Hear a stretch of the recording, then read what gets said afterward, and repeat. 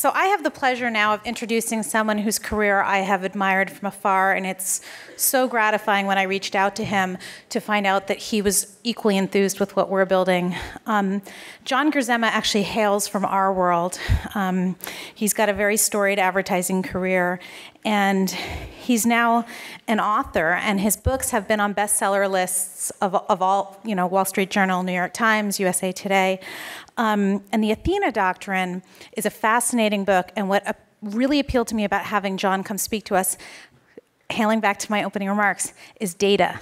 Data will always set us free. Data will always be your friend when you're trying to encourage somebody to see the world differently. And the data that John has amassed and the way he's made it accessible to people is life-changing. So please join me in welcoming an awesome ad man turned change agent, John Gerzema. Thanks so much. Hey, thank you. How's everybody? I know I'm standing between you and lunch, so I'm going to get right into it. So yeah, we decided to call this, the brief version of this talk, 64,000 People Can't Be Wrong, and I'll try to unpack that and see if it holds water over the next few minutes. But what we did is we looked at research and data for this book that I wrote called The Athena Doctrine, How Women and the Men Who Think Like Them Will Rule the Future. And basically, the book started, Michael D'Antonio and I began this book writing a title that we said, What People Want.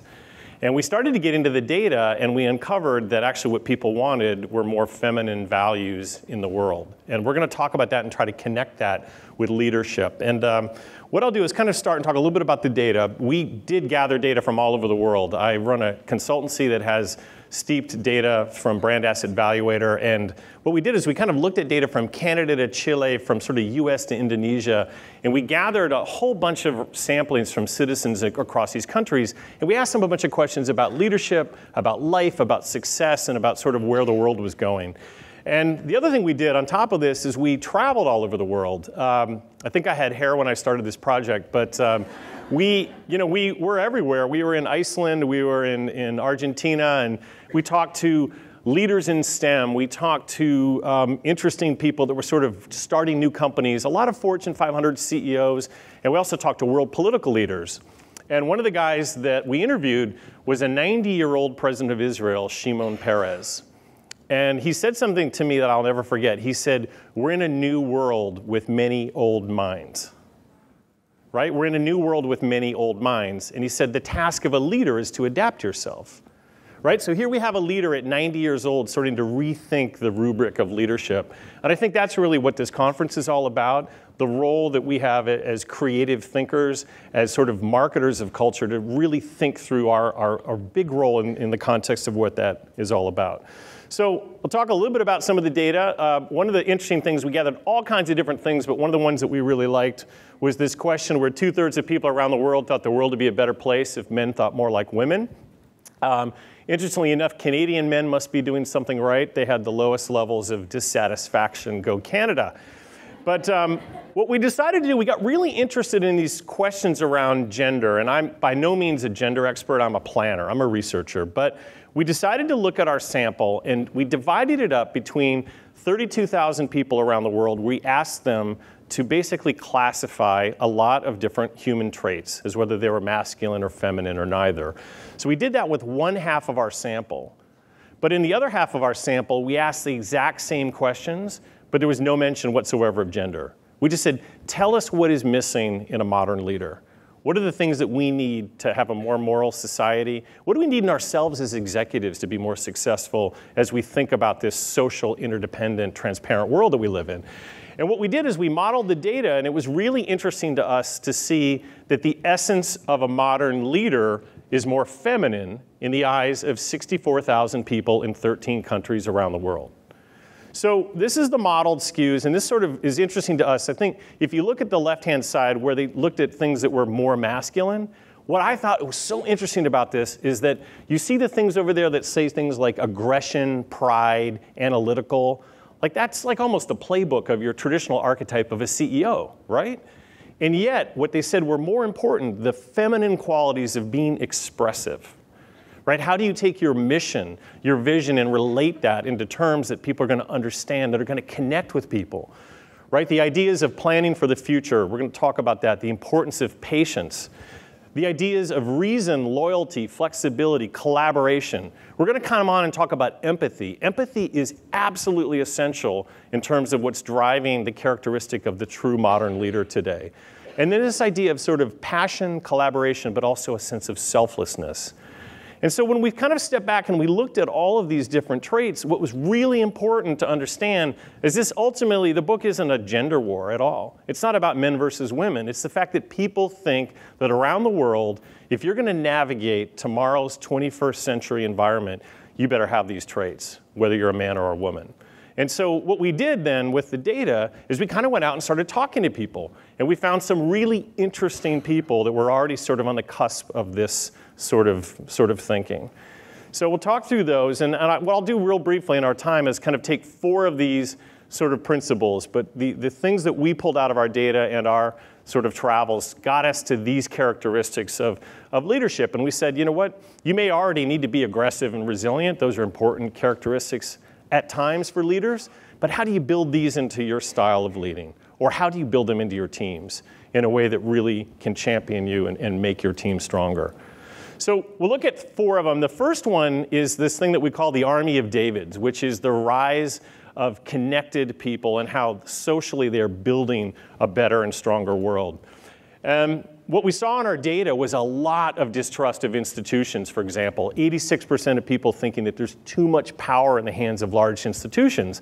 So in order to be more authentic, a large institution either has to get small and start collaborating, or they really need to connect in the broader world. And so one of the guys that we interviewed was in Reykjavik. And I guess one of the themes we got out of the book was there was ultimately a feminine response to crisis.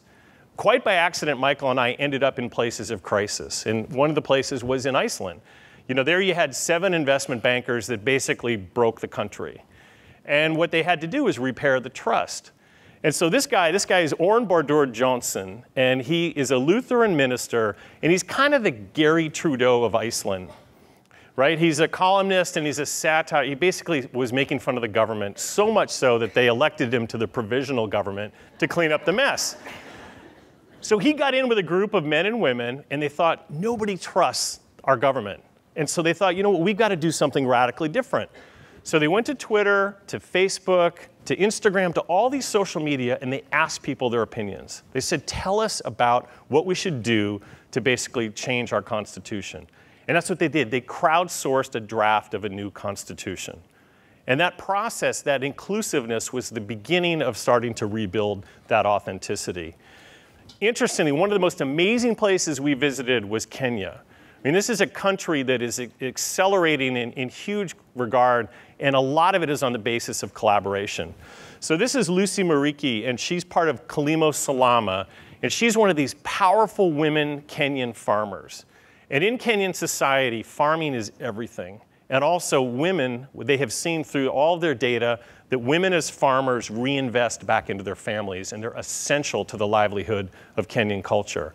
The problem was the margins on being a farmer in Kenya are very slight.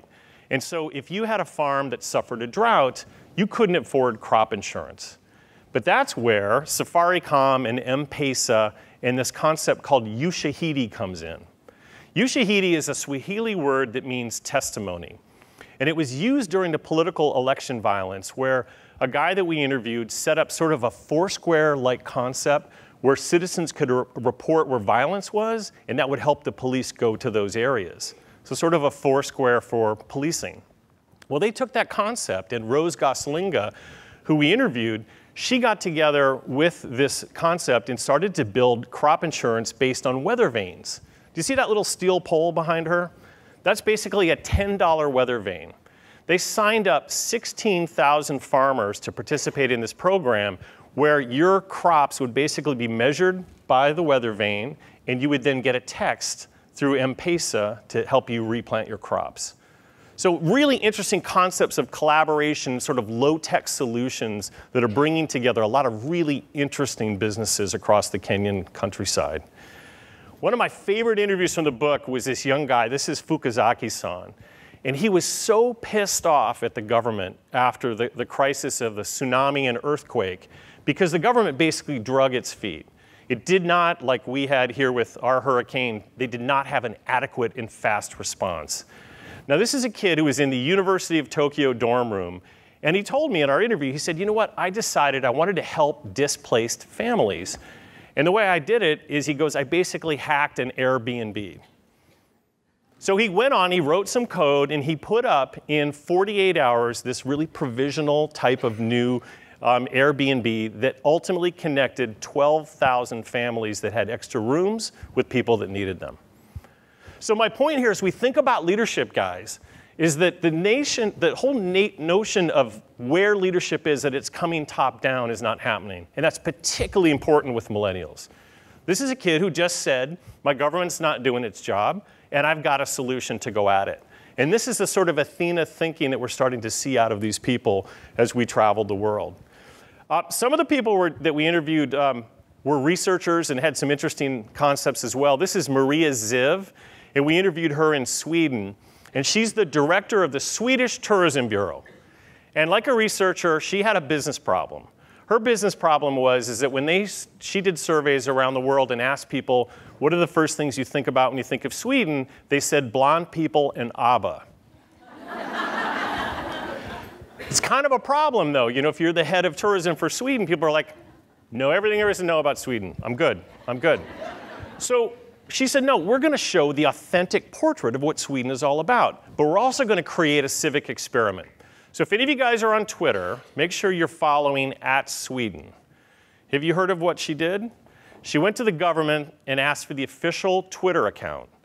And she gave it over to one citizen to tweet on behalf of the country each week. So they had farmers, they had priests, they had truck drivers, people just talking about true, authentic life in Sweden. Now, Michael and I came back, we started putting together the book, and we got a call from the Atlantic magazine because they had found out that someone had come on and said all these hateful things. So we rushed back out to reach to her to see what they were going to do.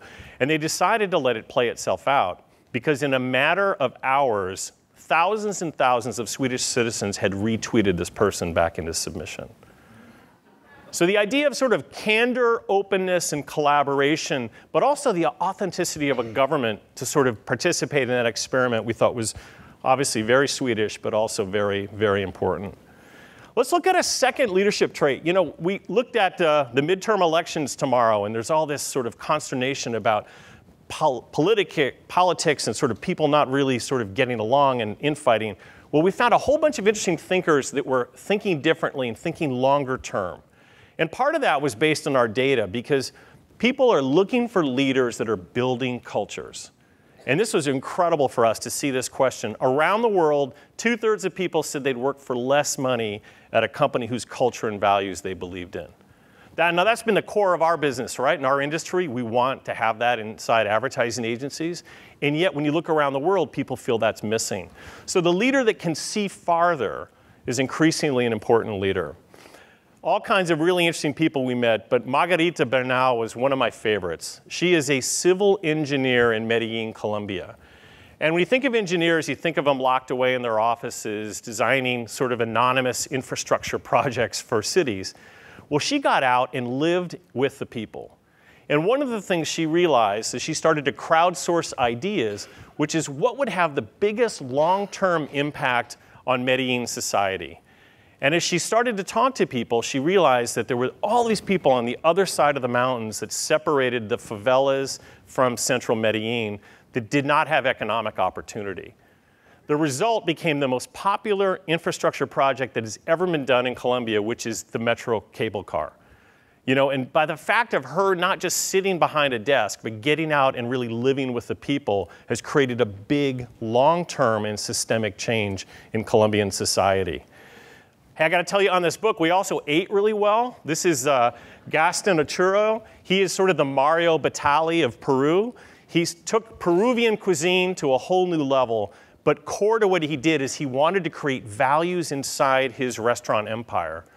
So if you've ever heard of the Parachutec cooking school, that is going into the favelas, basically pulling out all these incredible young men and women with potential and training them to become 3- and 4-star chefs.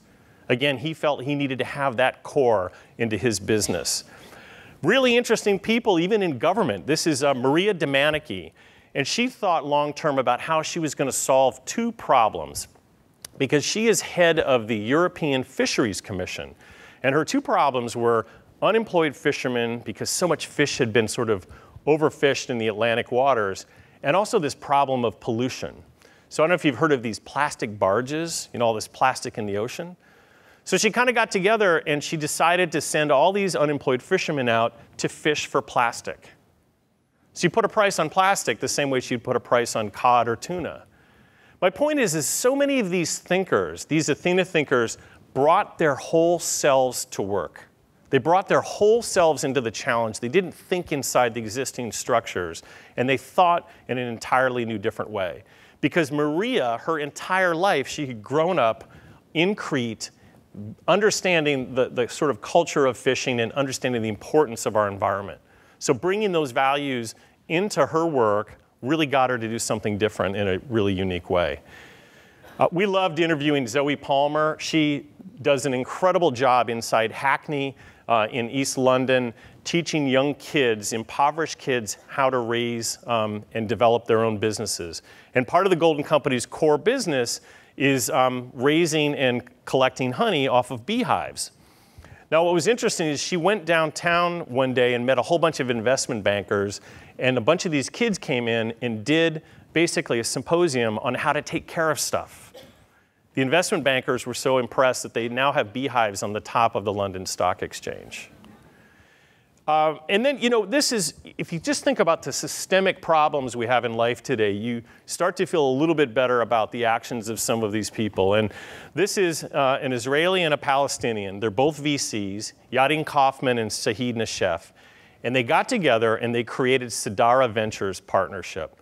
And this is a joint group to take Israeli startup VC future profits and future cash off of stock that gets generated and fund West Bank startups.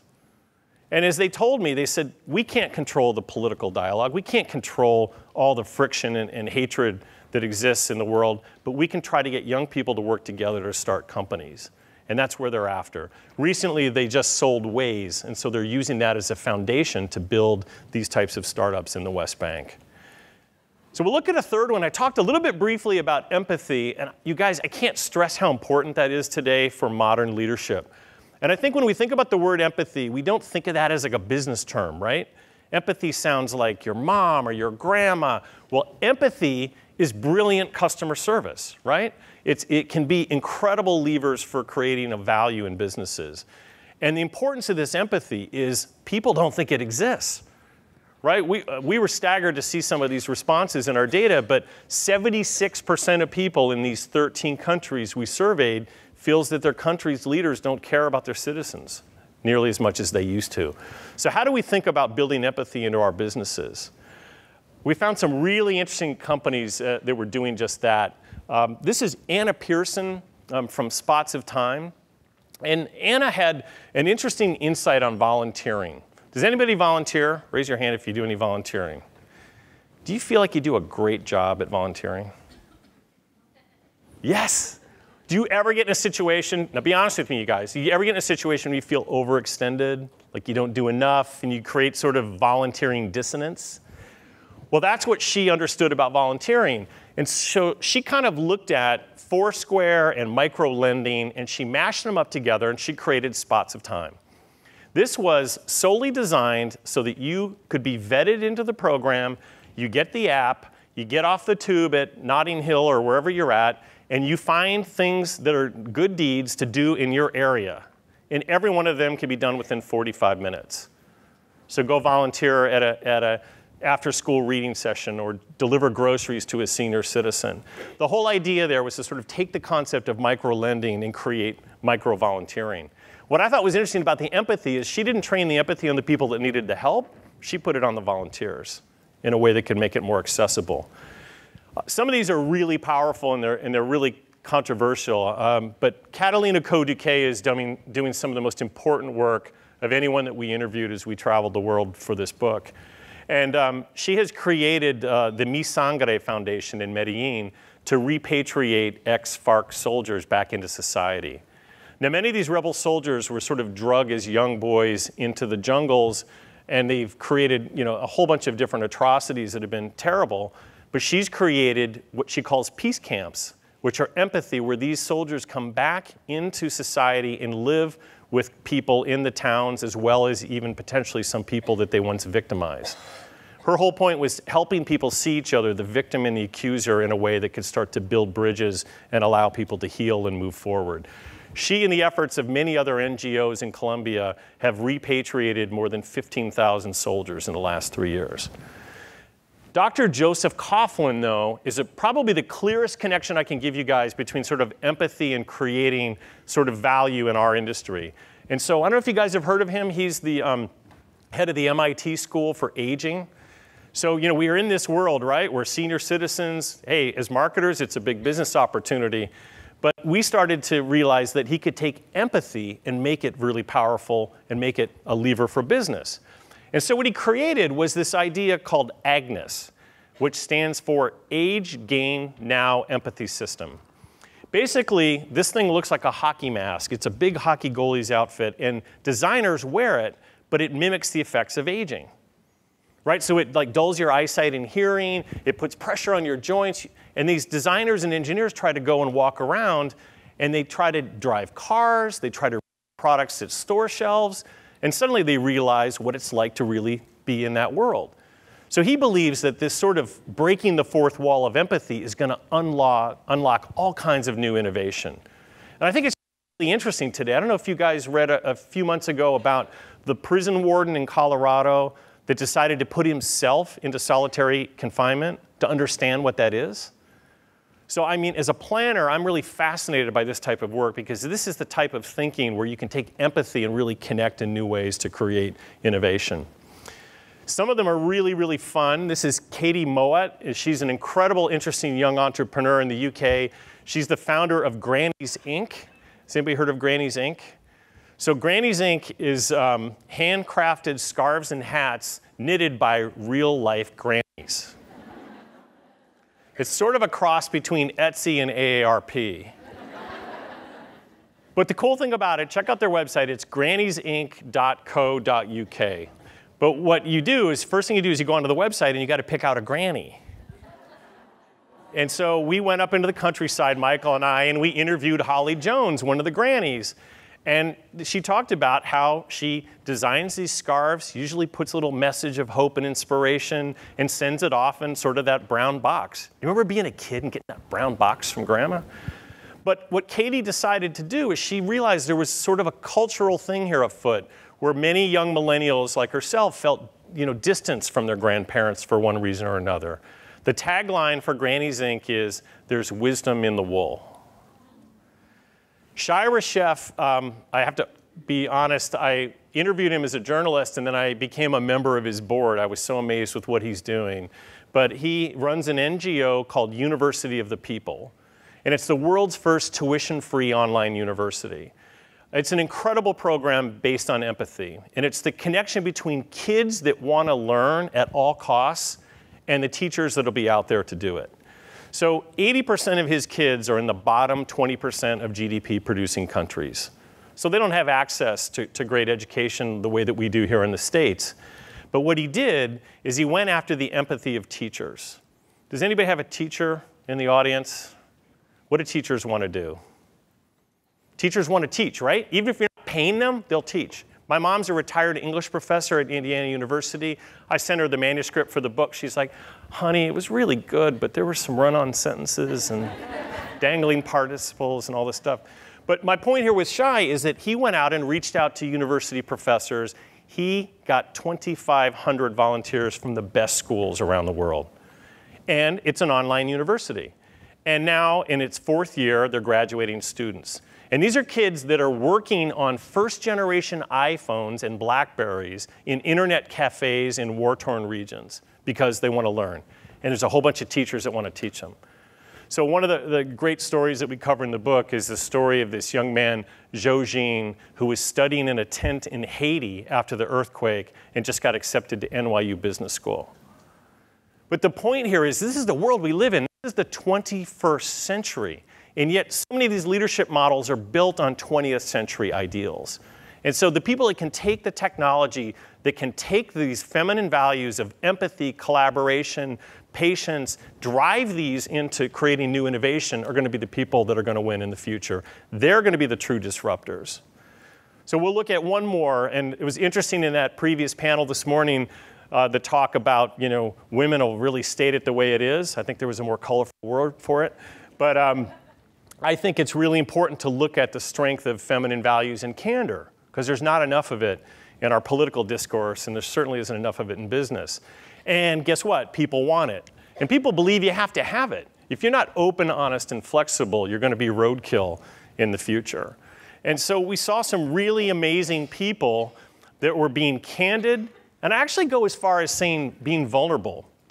This was, again, one of my favorite interviews from the book. This is Dr. Ayed Madish, and he's the founder of ResearchGate.org. And he got to this innovation through basically being chastised by asking for help. So he's got a PhD in virology, and he was going around to his peers at university asking for help in his assignments. And they said, you know what, you look foolish. Like, just get on and do your work. And he realized that science was all about me. It wasn't about we. And it was a bunch of people that were hiding in cubicles. They'd go to a conference like this. They'd present one part of a scientific discovery, get patted on the back, and they'd go back to their cubicle. He wanted to actually open that up and socialize it. But through this sense of vulnerability, he went and he said, I don't have all the answers. And so what he did is he created ResearchGate. So today, he has 2.8 million scientists collaborating on 800,000 different research projects. It's the Facebook for scientists. And the reason he got there is that he was open and honest about what he doesn't know. And I think that's what's so important today. You can't open a business book or an article about, without it saying something about learning from failure. Learning from failure is the most guy concept ever created. And the reason it is it's just permission to just go off and do anything and then sweep it under the rug and move to the next thing. What Dr. Madish taught me is there'd be far less failing if we admitted what we don't know in the first place. So I asked him what he wants to do with this. He goes, I want to crowdsource a Nobel Prize. And I want the credits to run like the end of a movie screen. Hala Tomasur, incredible woman. She runs a hedge fund in Reykjavik, and here's the headline. It was the only one that didn't go under. And the reason it didn't go under is she was focused on risk and open and honesty. Equally is the case of creating new businesses. This is Tim Kunde, who's the founder of Friendsurance. Has anybody heard of Friendsurance? So Tim's a great Athena thinker, I think. He looked at an industry that he felt was ripe for disruption, which was insurance. And his insight was that most people don't like insurance companies. They're institutional, and as a result, there's actually a lot of fraud. And when there's fraud and false claims, that raises the premiums for everybody else. So he thought maybe there's a way to build candor into a business model that made it more accountable and more intimate. So we created Friendsurance. And Friendsurance goes like this. You go in and you buy insurance with a group of friends, up to 7 people. Let's take car insurance. If you drive safely, all of your premiums will go down. But if one of you gets in an accident, your premiums go up and everybody pays that claim jointly. So just think about your friends you would do this with, right? Versus the ones you wouldn't. Well, guess what happened? It's behavioral economics at play, right? People now feel accountable. He's basically atomized insurance into intimate relationships of trust. This was the case. We interviewed Giles Horton, who's the co-founder of peer-to-peer lending Zopa in the UK, on the same principle. How do you build openness and intimacy into a model that can actually disrupt an industry? He's now doing testing on health and finding people are smoking less, eating more healthfully because they want to be accountable to people in their circles. So Candor at Play was also the day when we spent this freezing day in Stockholm with Jonas Vig and Mans Alder. And they started a really interesting technology called Bamboozer. I don't know if anybody uses this, but this is an app that when you open it up and start shooting video off your phone, it basically goes live to your social graph. Okay? No skipping in between. They thought they were doing something for entertainment, only to realize that they were the first website to be shut down by the Egyptian government. And the reason being, obviously, is that kids in Tahrir Square were broadcasting, the Arab Spring. And so I guess my point on candor is you've got these two young guys of sort of moderate to probably not so well-developed hygiene that I spent 3 hours with these guys that basically were every bit as more powerful as any institution in the Middle East at the time. And we went there and they had two servers. One had a Post-it note on it that said Syria and the other one said Iraq. So this is the world that we live in. If you just take it into just the way that we have to think about ourselves, even in business and as executives, this sense of openness and candor is going to be the only way to go. And lastly, I think this is really an important aspect of candor, is this concept around how do you take a problem, be so open and honest with yourself that you actually find a new route to a solution. And that was the case with Sylvia Lally, an incredible, amazing woman. She runs the Women's House in Lima, Peru, which is a domestic shelter for women and children. And decades she's been doing this. In decades, the police, which at the time were all men, turned a blind eye toward the crisis. So it was the same old pattern, on and on again. And she told me that she got really ticked off and she decided to create her own all-women's police force. Guess what happened? 5 years into it, the local city government in Lima realizes that these women are incredibly competent, and they integrate them with the men. 2 years more go on, and corruption drops by 31%. So my point here is that this now has started to abate. There's been a more open, candid dialogue on domestic abuse toward women, but it's been brought about by a very sort of alateral, sort of asymmetrical solution to the problem. But as she told us, she said, if I don't feel the sense of doing something entirely different, I'm never going to solve this problem. I think that's sort of the human struggle with all of us, right? Is how do we be open and honest with ourselves, open and honest with our business associates and our family in ways that are going to really get us to move forward. And I'll leave you with this last thought. This was a guy that we interviewed in Bhutan. It is not easy to get to Bhutan, but we interviewed the secretary of the Gross National Happiness Commission. And it's incredible, right? So this is a tiny economy, a tiny, Himalayan nation, Bhutan, that has guys like me going there. They're the darlings at Davos. And the thing is this little country has hit on something, right? They've hit on this idea that you need to open the aperture on how you define GDP, right? So GDP is not just about how much money you make. It's about your environment, your education, your life, your family, and all the other things that we value and purportedly treasure. But I think the point and the reason they've become such sort of a media darling is that intuitively we feel this stuff is missing in our lives. And I think that's the opportunity with the Athena Doctrine, with these types of thinkers, is to celebrate the rise of feminine values, because I truly believe we're on the cusp of a feminine age. This isn't just a couple of books. This is the idea of a larger movement toward greater ethics, greater transparency, but also sort of greater partnership in a way that's going to create more value for more people. And so that's why I basically say that, I think that feminine values are the operating system of the 21st century. And it's not exclusively limited to women, right? These are values that if men get a hold of and understand, they're going to be disruptors, not only in their careers, but they're going to create businesses that are going to connect in that way as well. So I think it's really important. There was discussion earlier about Lean In. Lean In is awesome, and Cheryl's incredible what she's done. But I think politics, business, and society need to lean in. And so the innate skills, the innate traits, the things that who you are and what you do, these are things that the world is starting to line up with.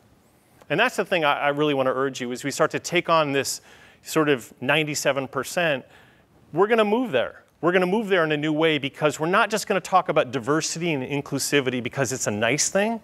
We're going to talk about it because it's bottom line performance. We're going to talk about it creating greater innovation, greater teamwork, greater customer centricity, the things that are going to actually differentiate our companies from each other.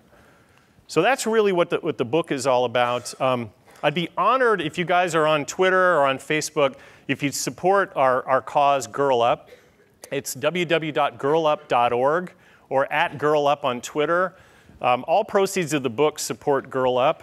our royalties. And what we're so amazed, I'm a board member with this group, this is an amazing organization that's helping tween girls find their voice as leaders by advocating and raising money for other at-risk girls around the world. It's just a whole pile of goodness, and I hope you check it out. So with that, I'll open it up for any questions, and thank you very much.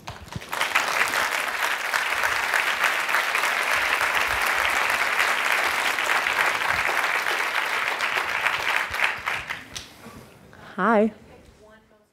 I've got a question over here. One more guess. I have one question here I'll start with, and then I'll let you ask that one. The question was one most compelling story.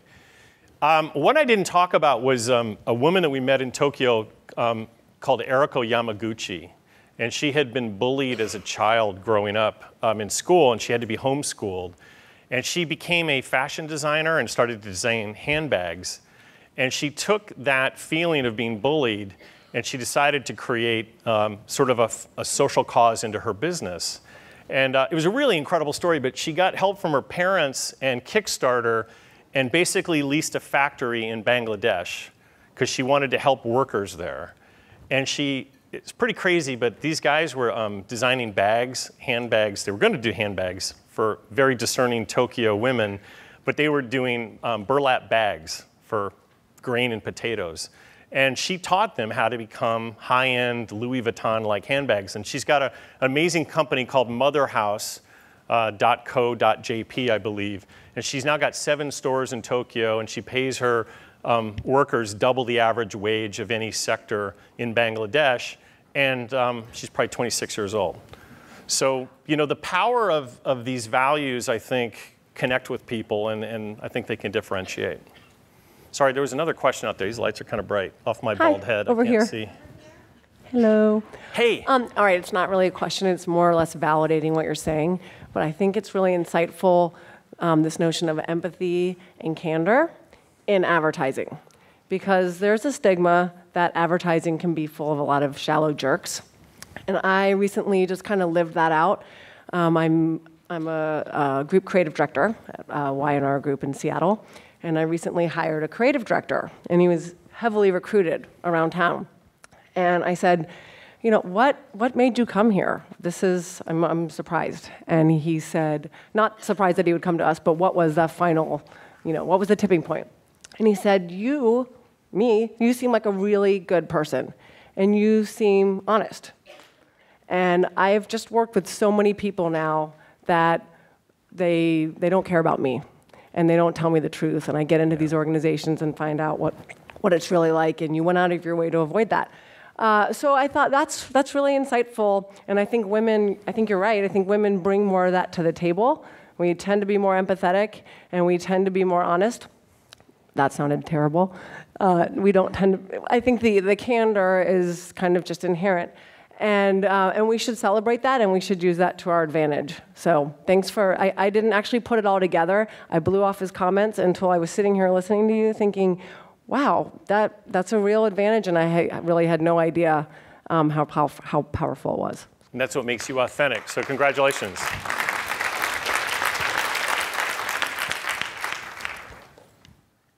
Great. Well, I know you guys are so hungry, so I'm gonna get off the stage, but I'll be around. One last question. Yes. Hi. Hi. I live in New York. I work in New York. I own a music company, and I have 2 little kids, an 8-year-old daughter and a 5-year-old son. And I recently went to 2 different lectures at the school on raising children, and I was heading into it. I was really concerned about my daughter because they're so psychological. I don't know who has daughters, but it's very dramatic. The last thing I say to her at night is, okay, stop talking, let's go to sleep. And she wants to talk and talk and talk and talk it out. But my son, one thing I learned at the lecture is that little boys, empathy is the hardest trait to teach. Little girls naturally talk a lot, but little boys, they don't talk. They give you one-word answers, and then they wrestle it out. They punch each other, or they tease each other. And then they grow into be men. And they run ad agencies and mostly music companies. they run all but 3 music companies, I can tell you. But one thing that if we want this to be the world of tomorrow, I mean, did you, any of your research, I'm just curious if it came about to like what we can do to raise not just our daughters, but our sons. Yeah. My son is 5 and he, he loves me and he's really sweet. And I want him to grow up to be a man like that, not to grow out of that. Yeah. And did you come across anything that you can give us that we can do to like raise our children to be people like this?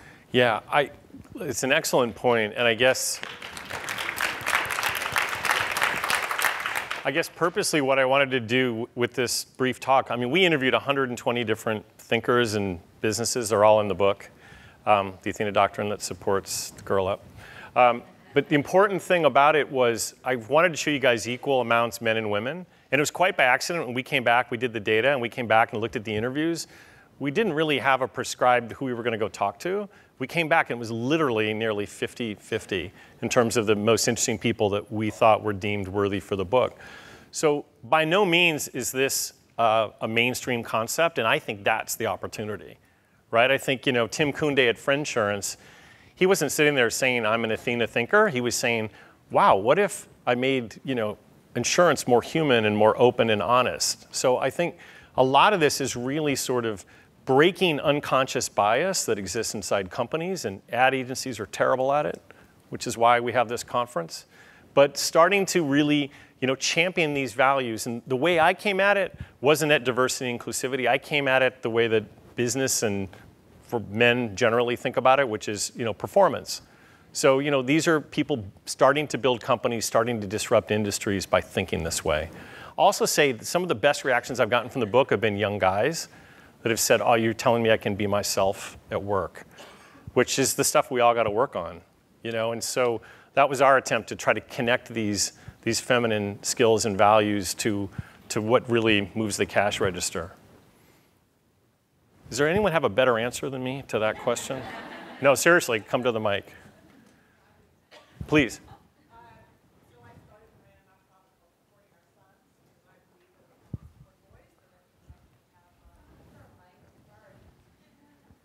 Check out www.supportingoursons.org and read Real Boys. Check out www.supportingoursons.org and read Real Boys. You'll find a lot of great information there about how to support your sons. Yeah, and meet Ray. Where's Ray? Raise your hand, Ray. Ray's doing really interesting work in this area as well. Great. I think I'm getting called off the stage, so adios. Thank you guys so much for your time. Thanks.